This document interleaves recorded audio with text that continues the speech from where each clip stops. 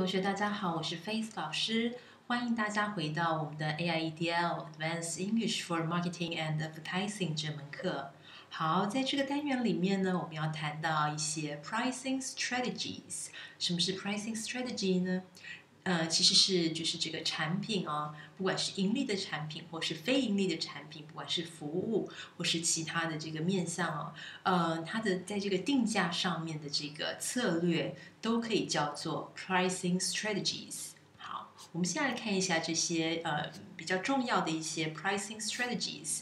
大家对这个 strategy 这些策略都还熟悉吗？好，现在我们先来看看这个 mind map 这个心智图啊，在上面看到很多跟这个 pricing strategies 相关的这个英语的单字。好，不知道同学们熟不熟悉？有没有听过什么叫做 penetration pricing？ 好，知道什么是 penetration pricing 吗？好，那什么是 market skimming？ 对这个了解吗？或者是 loss leader？到底什么样的商品，怎么样的定价策略，我们会把它叫成一个 loss leader 呢？好，那至于 psychological pricing， 不知道大家熟不熟悉？好，那在今天的单元里面呢，我们就要来一一的看这些有关这个商品定价的策略。首先呢，要请同学们来做这两组练习。好，他们的档名分别是 Pricing Strategies Task 1 and Task 2。大家可以到档案下载区去下载这个档案之后呢，来做练习。一样呢，Face 老师有准备这个解答哈，然后你做完练习，对完解答之后呢，等一下我们再一起来看看这里面的答案。然后呢，有一些关键的英语用字，我们在今天的单元里面也会一并讨论。好，现在把时间交给同学，大家可以把 video lecture 先稍等一下，先暂停一下，然后完成这两组练习之后呢，再继续进行我们的这个 video lecture。好，时间交给同学。好，大家应该都已经做完了这个 pricing strategies task 1 and task 2。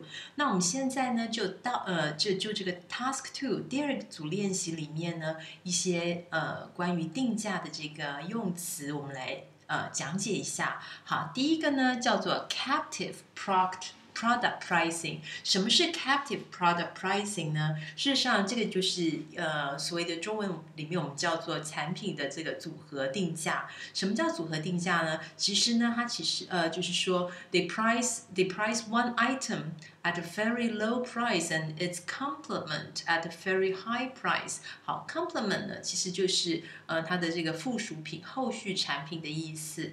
譬如说呢。今天你的公司卖这个刮胡刀，好，那刮胡刀这个刀 razor 本身呢，它就是一个 item， 好，但是它的 complement， 它的这个附属产品，它的后续产品是什么呢？就是刮胡刀的刀片，对不对？好，那所谓的 captive product pricing 呢，就是它可能刮胡刀它本身卖的比较便宜，那个刀子的刀架。好，它卖的比较便宜，但是它的 complement， 它的附属产品，它的后续产品，好 ，complement 这个字有附属产品、后续产品的意思。好，那这个刮胡刀架，它的 complement 就是这个刀片嘛，那刀片呢，它就会就是被卖的这个价格比较高。好，那像这样子的产品组合定价方式，好，他们是用一组来想的。好，这个呢就叫做 captive product pricing。好，第二个呢叫做 economy pricing。什么叫做 economy pricing 呢？其实它就是 pricing goods services as cheaply as possible。好，就是这个实惠的定价，哈，低价促销的意思。这样子的低价促销的 strategy 呢，通常他们是在 volume 上面，就是要冲量，好，不是要冲价的。好，所以像这样子的低价促销的 strategy 呢，我们叫它做 economy pricing。好，第三个，什么叫做 geographical pricing？ 这个应该很简单明了哈，就是以地理来定价。好，用这个地理、地缘关系、地缘的概念呢来定价。好 ，pricing according to area where goods are sold。好，在比较这个中产阶级，就是比较可能像在台北东区啊这个物价高的地方呢。定价就稍微高一点，但是呢，可能在这个郊区哈，比较没有市中心的就比较不像市中心这样子的地方呢，它的定价就会稍微低一点。好，以这个就是以它的 area 好，它的这个geographical consideration， 以它的这个地理来决定这个售价，这样子呢就叫做 geographical pricing。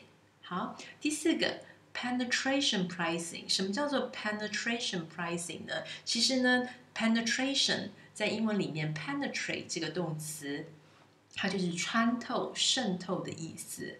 好，那 penetration pricing 呢，在中文里面有人把它翻成市场渗透定价。好，那它的意思其实就是 pricing goods at a very low price to encourage people to buy them。好，一样东西，一个商品，一项服务，刚刚上市、刚刚 launch、刚刚推出的时候，它的知名度不高，所以呢，可能就是他们的这个 strategy， 他们的策略就是用这个低价，让大家都对他们的这个产品有 awareness， 都知道他们的产品之后呢，好。然后他们才慢慢的 ，often the prices are later raised， 慢慢的，他们把之后呢，大家都认识产品之后，就把这个价格升高了。好，那像这样子的一个做法呢，一个策略就是叫做 penetration pricing，penetrate 渗透市场。好，那通常他们的用意呢，就是先打入市场，好，在短期内呢，可以获得这个量上面的成长。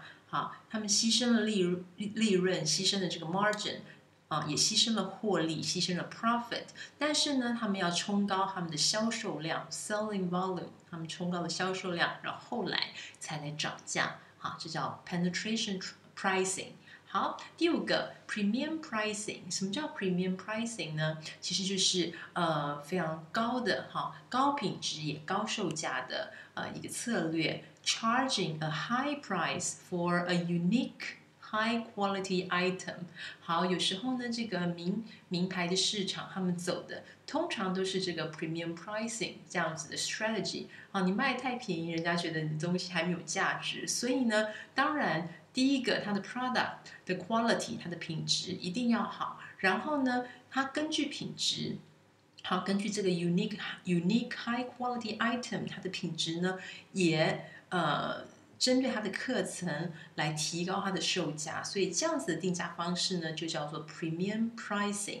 好，第六个 price skimming， 什么叫做 price skimming 呢？其实呢，就是 charging a high price for an item where you have a competitive advantage。好，当你在你的这个商品还有竞争力的时候，就趁机赶快把它卖贵一点。好，得到你的获利之后呢，也许之后竞争者的 competitors 出现了，好，那你的这个商品就没有办法卖到这么好的价钱。所以呢，当你在你的商品还有竞争力的时候，赶快就把钱赚起来，放进口袋，这样比较保险。所以这样子的销售方法呢，就叫做 price skimming。等一下我们还会有进一步的解释。好。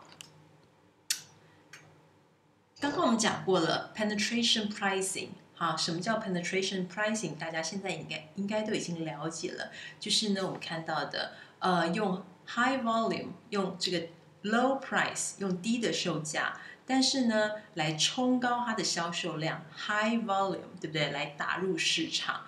好，事实上。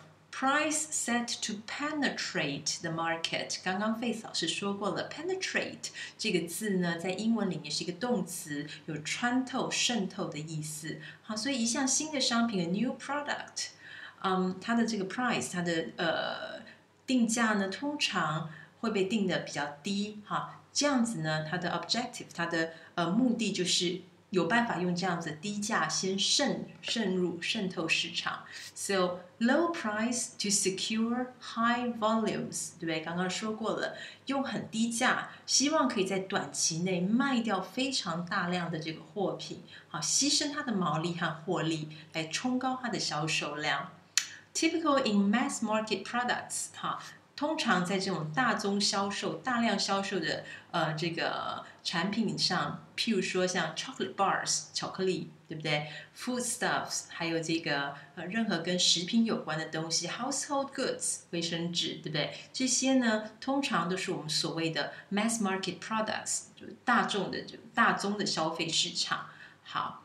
And it's suitable for products with long anticipated life cycles。好，那这样子的这个渗透市场定价呢，其实是比较适合这个销售期比较长寿的这种货物哦，因为呢，你刚开始用这个低价来渗透市场之后，打开了知名度之后呢，以后你的消费者认识你，你的 consumers 他们认识你了，你再慢慢的提高价钱，把之前牺牲掉的毛利跟这个获利呢利润都给它赚回来，后来再赚回来，对不对？后来等到这个价格上涨之后，你再把它赚回来。好，那像这样子 low price high volume。Aim to penetrate the market 这样子的 strategy， 我们就叫它做 penetration pricing。好，一定要记得 penetration pricing 这个词。好 ，and it may be useful if launching into a new market。刚刚已经讲过了嘛，这个在launch 在一个刚推出一个新产品的时候，这样子的渗透市场定价是非常有效的。OK， 那现在我们来看一下这个 market skimming。什么是 market skimming 呢？其实呢，这样子的这个定价的 strategy， 就是在推出一个产品的初期哦，用很高的价格。好，但是呢，虽然这个价格很高，它还是可以被市场的消费者接受的。好，那它的用意呢，其实就是要从那些愿意付高价的这个消费者的手上呢，先把钱赚下来之后呢，先获取了利润。好，然后呢，等到它的销售量下降之后，他们再考虑降价来吸引第二批比较精打细算的消费者。好，这样子的 strategy 呢，就是叫做 market skimming。好，你有看到，其实它就是用 high price， 用高的这个售价。好，但是呢，也许它在这个高售价的这个状况下，它没有办法有这么多的销售量，没有办法有这个 high volume， 所以它只有这个 low volume， 它只有有一定的销售量哈，但是呢，他用这个很高的售价把它的 margin， 把它的这个利润赚回来，短期间让它回本之后呢，它再来降价，然后也许降价之后呢，它的 volume 就会升高了哈。那这样子的 strategy 就叫做 market skimming。好。所谓的 market skimming、price skimming 呢，其实就是像刚刚 Face 老师说过的 high price but low volumes， 哈，价格高，但是呢，它的销量上面不见得比较高。So skim the profit from the market。好 ，skim 这个字呢，其实在英文里面我们说 skim milk， 就是把这个油撇掉的牛奶，就是脱脂的牛奶，对不对？好，那所以 skim the profit 就是赶快把这个利润呢先撇进自己的口袋哈。所以 skim the profit from the market when it's possible, and it's suitable for products that have short life cycles。好，那其实像这样子的产品呢。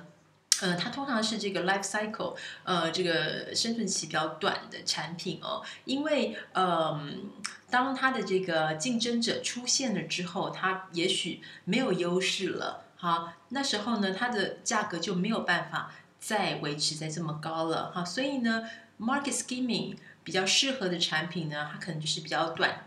生存期比较短的产品 ，and competition at some point in the future. For example, after a patent runs out， 也许当它的这个专利期过了，它就没有办法这个专利释放给别人，所以它的竞争者就出现了，对不对？所以呢，通常使用 market skimming 这个strategy pricing strategy 的产品呢，它通常是它的竞争者在短期之间还没有办法模仿。好，它的这个产品，但是呢，一段时间过后，等到它的竞争者都出现了，它就不再占有优势了。好，所以呢，他们的用意就是趁他们还有优势的时候，赶快 skim the profit from the market， 赶快把这个钱赚进自己的口袋里面。钱入袋为安嘛，对不对 ？OK，and examples include PlayStation, jewelry, digital technology, new DVDs, smartphones, etc. 好像这种科技类的产品、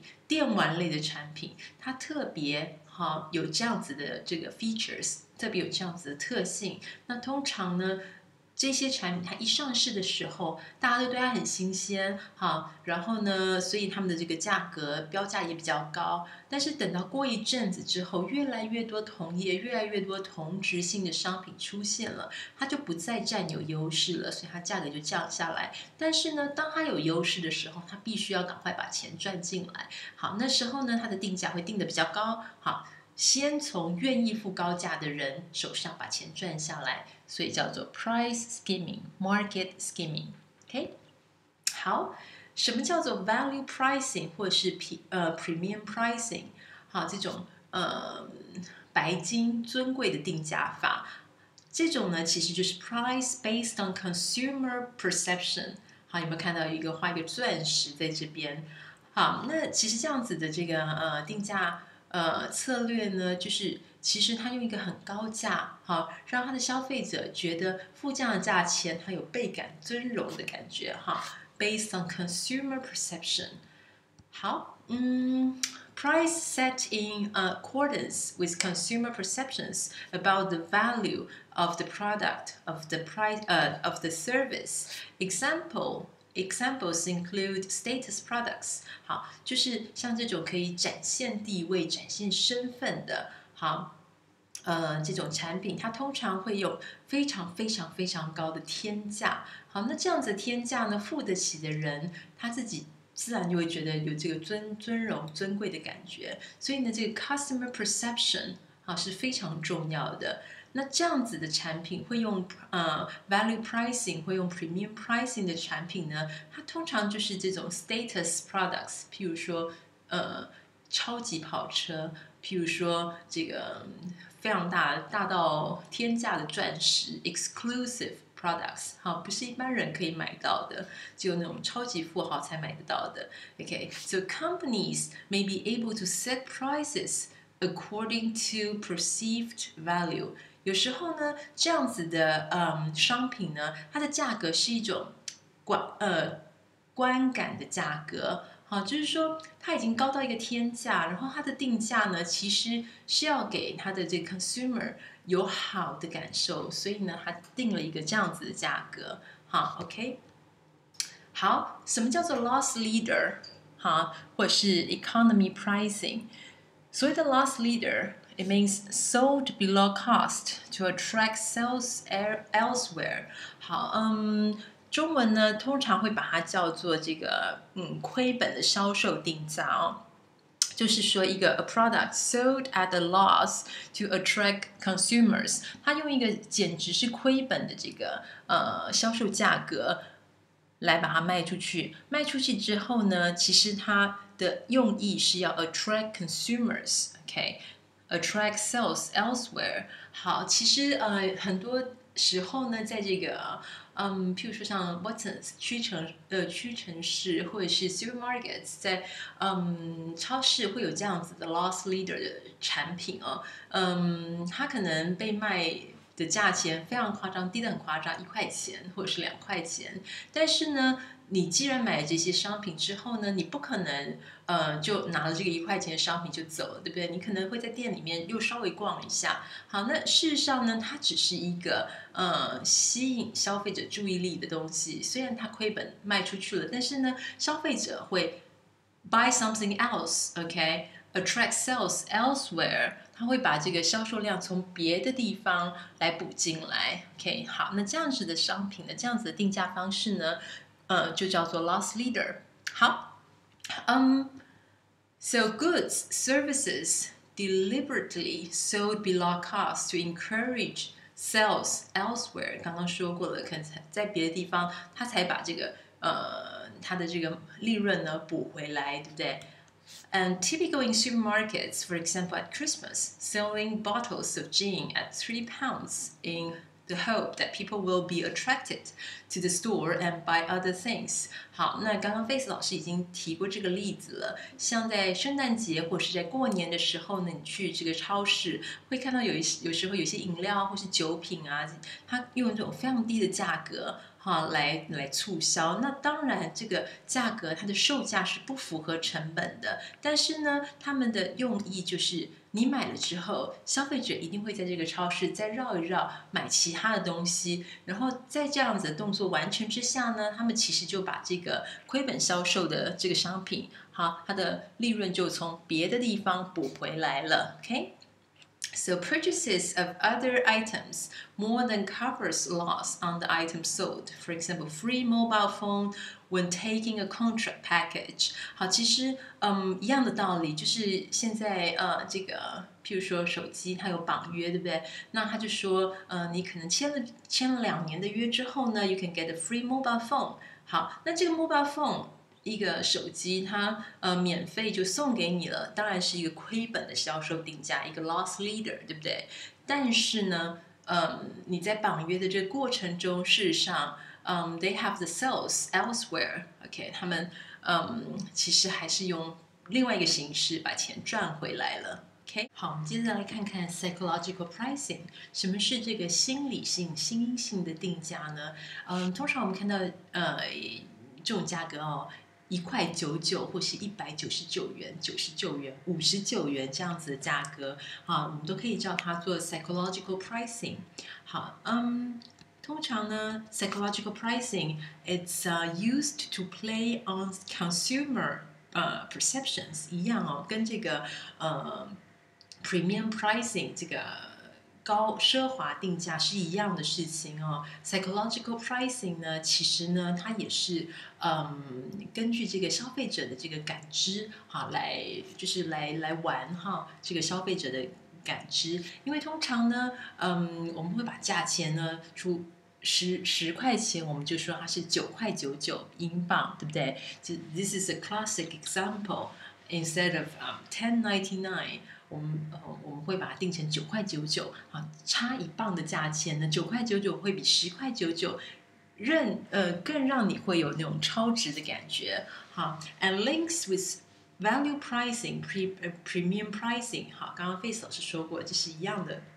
道理啊 ，high value goods priced according to what consumers think should be the price， 就是说，其实呢，它是依这个客户、这个消费者他的认知、他的这个感觉呢来定价的。好，最后呢，Face 老师要跟同学们分享一个 video。好，那这个 video 呢里面它谈的是什么叫做 volume driven business。哈，就是这个以量来为主的这样子的 business， 那也有以价为主的 business。好，那所谓的 volume driven business 跟 price driven business 是2个不一样的这个examples， 2个不一样类型哈。那这样子不一样类型的business 呢，他们在定价上面会不会有什么样的区别哈？所以呢。当你在看这个 video 的时候呢 ，please think about the following questions. Number 1, what is volume-driven business? And what examples the presenter gives you to illustrate this business? And what factors need to be considered to determine pricing strategies? 好。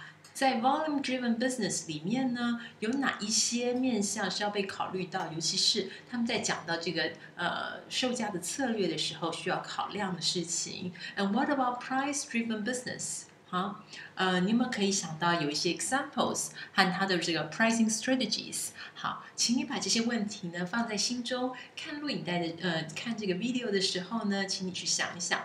看完的时候呢，请你呢，看能不能回答这样子的问题。好，那现在就把时间交给同学，让大家看这个 YouTube 上面的 video 有关 volume-driven business 跟 price-driven business。看完之后呢，请你自己回答刚刚 Face 老师提到这几个问题，哈，也记得在看的时候把这几个问题放在心里。好，那现在呢就把时间交给同学，等到大家看完之后呢，再来继续我们的 video lecture。好，相信同学都看完了这个 video 了。那现在呢 ，Face 老师要来跟大家解释这个星期大家的 assignment。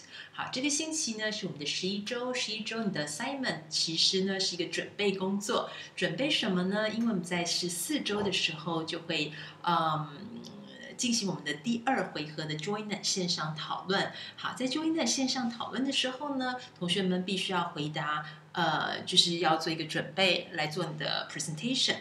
这个 presentation 要做些什么呢 ？Okay, so here there's a list of links to top company.